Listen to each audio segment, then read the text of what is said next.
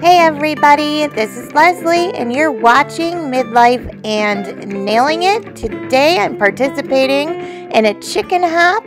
So what you want to do is I'm going to put the link to the next person you need to hop right over to in my description box below. So you're just going to want to click on that link and hop right through everyone's videos.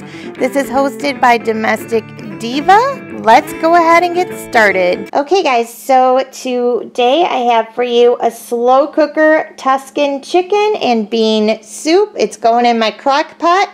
I know that my crock pot videos are pretty popular on my channel, so I wanted to let you know this is a crock pot meal. I'm so excited. This sounds so good to me. I've been craving it. So let's go ahead and go through the ingredients. I've got a package of chicken breast. It looks like there's 3 there, 2 or more, just however much chicken you want in. I've got 2 cans of the cannellini beans. I'm going to rinse those in a minute. I've got 2 cans of diced tomatoes. I'm going to leave the juice in those when I pour it in my crock pot. I've got 32 ounces of chicken broth there. I grabbed some salt and pepper. I've got some carrots, an onion, garlic, bay leaves, and some Italian seasoning. And then I have some kale. Now, this can be a freezer meal that you just throw in your crock pot whenever. Like you could whip this up on a different day, throw it in your freezer and grab it when you've got a busy day going on, throw it in the crock pot.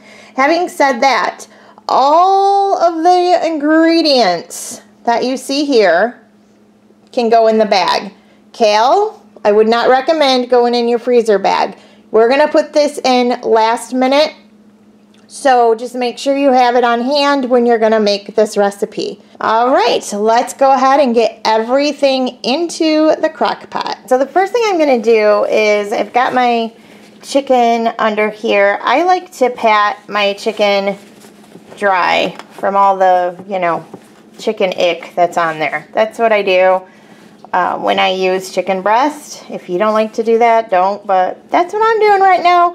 And then I'm going to go ahead and season my chicken up. So I'm going to go ahead and put my salt and pepper. I'm just kind of eyeballing this. I guess it would probably be what, I don't know, like a 1/4 teaspoon of salt and maybe a teaspoon of pepper. I like stuff a little more peppery. If you don't, use less. So I'm sprinkling it on the one side. I'm going to flip these over and do the same thing to the other side. Okay guys, so I'm going to go ahead and drain both cans of my beans here. And then I'm going to go ahead and rinse them off really well. And into my pot, the beans go. Next, I'm throwing in my 2 cans of diced tomatoes.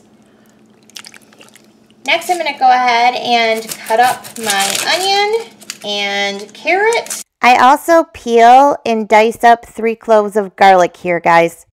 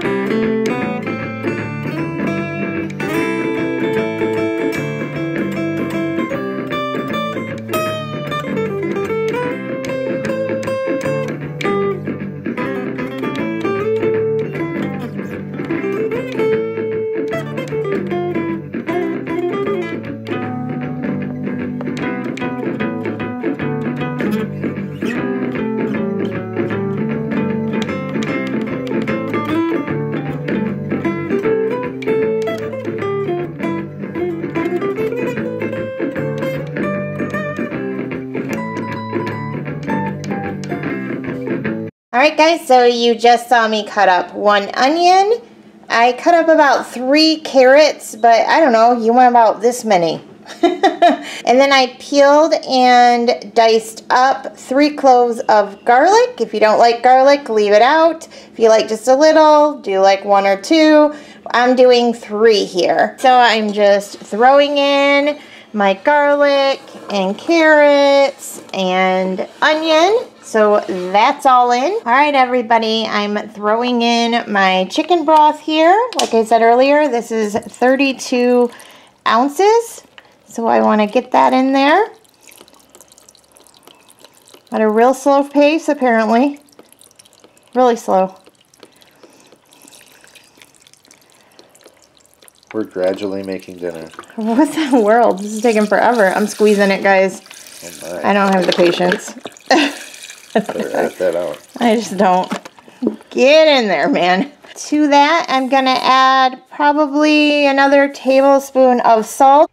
Is it a Midlife and Nailing It video without some misspoken moment? So a teaspoon, not a tablespoon, teaspoon of salt. If you haven't used a crock pot very often, spices tend to kind of dilute themselves. So you want to add a little more than what you normally would on like your stovetop or while you're baking. That's probably a tablespoon of That's probably a teaspoon of black pepper. And then I am gonna go ahead and add in some Italian seasoning. You could do like rosemary, thyme, and oregano instead. That's mostly what's in here anyways, except for this has a little bit of basil. You could add basil in, but I'm just using Italian seasoning because it's easier. And then I am throwing in a couple of bay leaves. Most of my soups that I make have bay leaves in it, and I want to get 2 really good leaves. And then I'm going to kind of come in here and kind of stir all of this together. I don't want to necessarily stir my chicken, if that makes sense.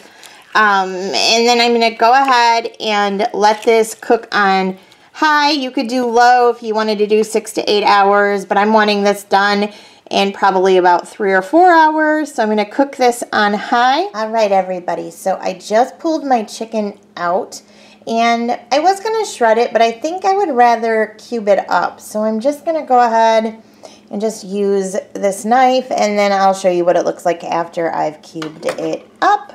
Okay, so my chicken is all, you know, diced up or cut up or whatever. It's quite a lot of chicken. Look at that. And oh my gosh, you guys, it smells so good. I'm going to put it back into the soup, and then I'm going to go ahead and stir this in. Let me get my lid and just cover this up for a minute because I want to go ahead and grab my kale. Okay, guys, so I'm just going to grab like 2 big handfuls and drop it in here. And kale kind of wilts down like spinach. It's similar. So I'm grabbing 2 great big handfuls. And then I'm also going to add some more Italian seasoning. I'm going to go ahead and give everything a bit of a stir, because this will wilt right down and cook into your soup. I am going to go ahead and get the lid back on, and then I'll show you what it looks like. See how it's already getting super green and getting in there?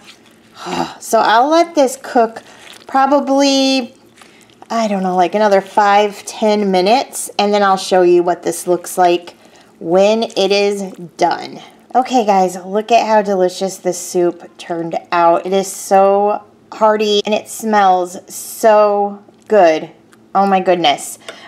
There's a bay leaf, so remember, you want to discard your bay leaves. Those aren't edible, or at least I guess they're edible, but you probably don't want to eat them. And then I went ahead and dished up a bowl of soup, and I put some Parmesan cheese grated fresh on top. And then I'm just serving it with a slice of homemade bread. It is going to be so good. It smells so good. I'm very excited about this meal. Make sure you click the link in my description box below for the next ladies video to hop to. So this night I decided to make a dessert, which is really rare for our family unless it's someone's birthday or a holiday. I picked up an angel food cake from Kroger because it was on sale for $1.99 and I just couldn't pass it up.